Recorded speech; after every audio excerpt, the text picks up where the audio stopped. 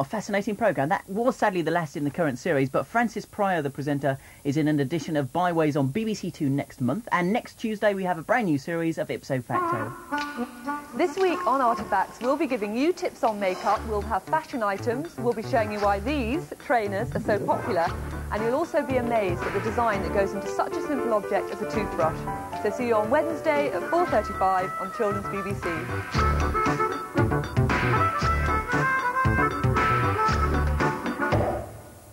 And that Wednesday is in fact tomorrow, so don't miss it. 4:35 Artifacts, of course, here on CBBC. Stand by for Grange Hill. It's coming up next after today's news round, presented by Juliette Morris.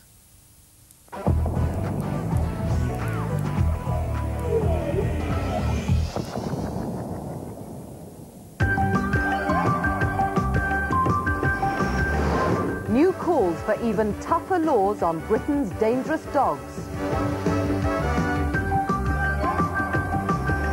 And nursing nature back to health. The world's first wildlife teaching hospital is open.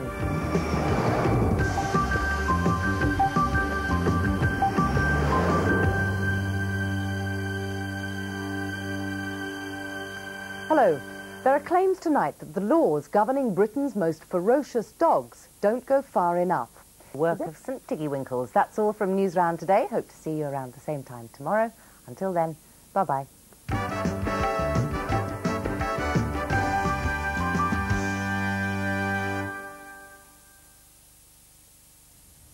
Next Tuesday sees the return of the award-winning documentary series Ipso Facto. The reporters this year look at the topics of dreams, money, peer pressure, time and death. They each take a very personal look at their chosen subject, as well as listening to your views. Dreams is the first programme. Don't miss it if you want to find out what your dreams mean. Ipso Facto, next Tuesday at 4:35 on CBBC. I had a dream last night about a mobile phone and a mouse. I'd like to have that one explained, I can tell you. Ipso Facto next Tuesday. Back to this afternoon, though, now.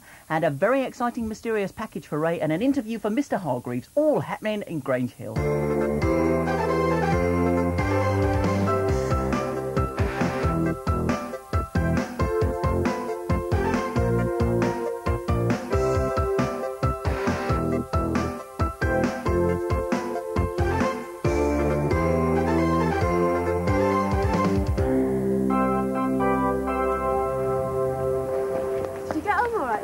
Yeah, no thanks to Raymond. My dad went mad. I'm surprised I'm still here.